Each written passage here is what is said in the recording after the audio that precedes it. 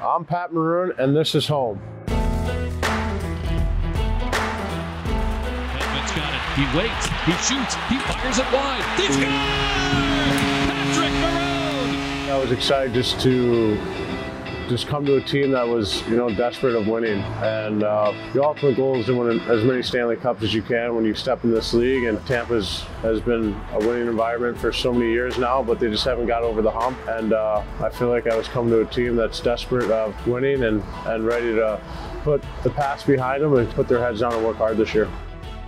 Being away from home, I mean, my whole life, basically, except last year playing at home. I guess just initial bond with the teammates, feeling like family, spending time with them and, being part of a 25-man family is obviously feels like home to you. That time in Sweden we had together in the beginning of the year, I mean, I thought that was a really good trip for our team and just got guys closer and closer as the trip went on and made guys feel more comfortable, especially myself. Shatker out in front, Maroon shoots and scores!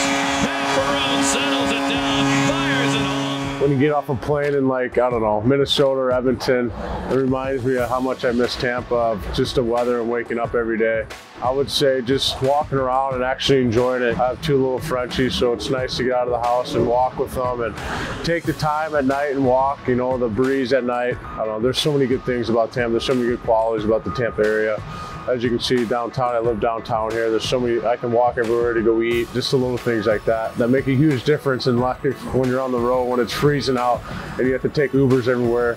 And here you can scooter, you can take bikes, and you appreciate it a little more. It's been fun so far to living in here and kind of get to know the area.